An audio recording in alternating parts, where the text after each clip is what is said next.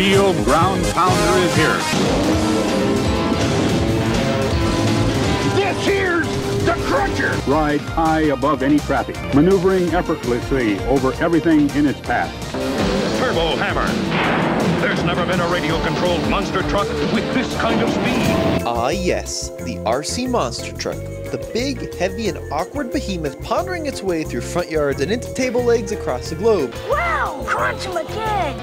And doing backflips and hitting tracks in 60+ miles an hour? What the hell happened? 1987. Walk Like an Egyptian is the most popular song, Cher is the most popular actress, and Burger King Burger Bundles is not the most popular burger. Although it should have been, because it was awesome. Burger King, the best food for fast times. It was also the year Tamiya launched two legendary little trucks, the Lunchbox and the Clodbuster. Following the success of their first popular radio-controlled monster truck, the Blackfoot, 1 year earlier, the Clodbuster plunges the hobby into solid-axle monster truck madness. Haven't you always wanted to own your own monster? 8 shocks, 2 motors, and 4-wheel steering, the Clodbuster quickly became one of the most wheeled and one of the most modified RCs in history up to that point. Tamiya continued to evolve the electric monster with models like the Juggernaut and TXT1, which featured an advanced 4-link suspension and cantilevered shocks all mounted to a stout aluminum chassis.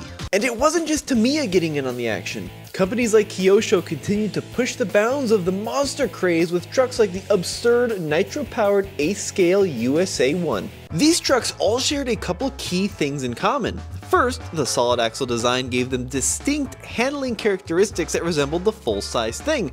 That is to say, wheelie-popping excitement over jumps and wild roll and turns, but limited ability to stay upright under tight cornering.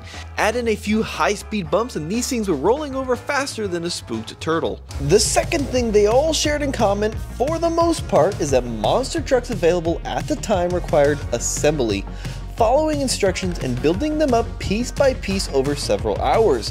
While this formula had worked well for hobbyists and enthusiasts throughout the 80s and 90s, it hampered younger and less patient customers from buying these models.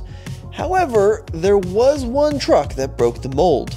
One model that forever changed the hobby and led to a full-on, untamed monster truck craze. One model that led to so many sales, stores sold out instantly, lines wrapped around blocks, and competitors scrambled to catch up. In 1999, the Texas-based Traxxas launched an RC revolution with the T-Maxx. This 1/10 scale 4x4 monster truck featured an anodized aluminum frame, 4-wheel drive, and a .15 nitro engine and 2-speed automatic transmission with a selectable reverse. And boy did it rock the RC world, so much it is definitely deserving of its own video. But it's a rig that launched just a year later that I want to focus on today. Its cousin, the E-Maxx. See, the E-Maxx featured many of the same features and capability of the T-Maxx, but while the T-Maxx launched a nitro revolution, the E-Maxx previewed the transition to electric, but 10 years early. Many successful electric rigs from the 80s and 90s featured sealed canned brush motors in 380 or 540 sizes. The E-Maxx was equipped with twin 550 size brush motors called the Titan 550. To feed the beasts, an innovative dual battery setup was implemented. In an era before LiPo's nickel metal hydrate, or common at the time, nickel cadmium packs ruled the electric space. And while durable, these older 6 and 7 cell units simply do not have the energy density of modern batteries and are therefore tremendously heavy in comparison. The solution: 2 batteries mounted low in the chassis. These were wired in series to an all-new electronic speed control designed by American electronic manufacturer Novak. The story doesn't end there though. Traxxas struggled to deliver a product that was able to tackle extremely challenging, rugged, slow-speed terrain, but also deliver on top-end performance. The solution was a multi-speed transmission, similar to what was found in the T-Maxx. However, unlike its nitro stablemate, the E-Maxx would be shifted manually via a third toggle located on the transmitter. For slow speed torque, the red toggle could be pushed down, putting less strain on the motors and speed control. For high-speed bashing, the toggle could be flipped upwards to unleash speeds of over 30 miles an hour. The manual states the E-Maxx is meant to be shifted on the fly, starting in first, then engaging the second once speeds are higher. The reality is a complicated and unreliable gearbox that was typically left in second and never shifted again. Later versions of the E-Maxx did away with the 2-speed transmission altogether, opting for a far more reliable single-speed unit. Power was sent through all 4 wheels via independent suspension. 8 shocks with dual A-arms at each corner set the trend for the rebirth of the monster truck and ultimately the explosion of the Truggy in the early 2000s. Some 20 years on and the E-Maxx is still a fun rig.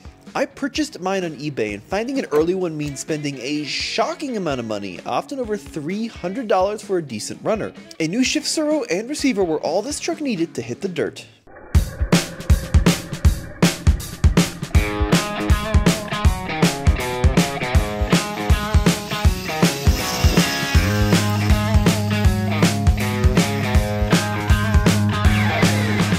By modern standards, acceleration and top speeds are mild, topping out in the low 20 mph range. Even still, the dual Titans provide plenty of top end to find the limits of the soft suspension.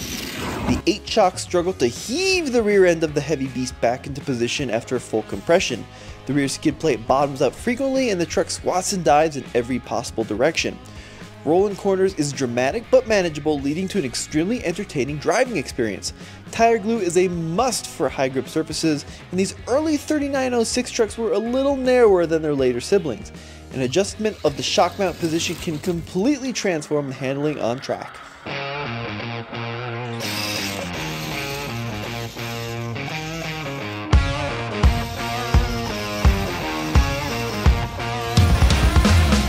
The big surprise for me was the extreme entertainment value and usefulness of the 2-speed transmission. After several minutes of full throttle high gear fun, the twin brushed motors were hotter than an early 2000s Britney Spears movie. Selecting first gear for some slow speed crawling was a welcome relief on the powertrain components. In first gear, slow progressive throttle inputs are a breeze. The Chevron style tires do a great job of biting on most terrain, and while not a solid axle crawler, the E-Maxx offers a surprising amount of capability for an open diff rig. You don't so much drive the E-Maxx as you sail the E-Maxx. The steering on this truck is pretty equivalent to a barge. You turn the wheel and then a couple seconds later, the truck might decide to wander in that direction. What's not slow is the amount of time it takes for the batteries to die.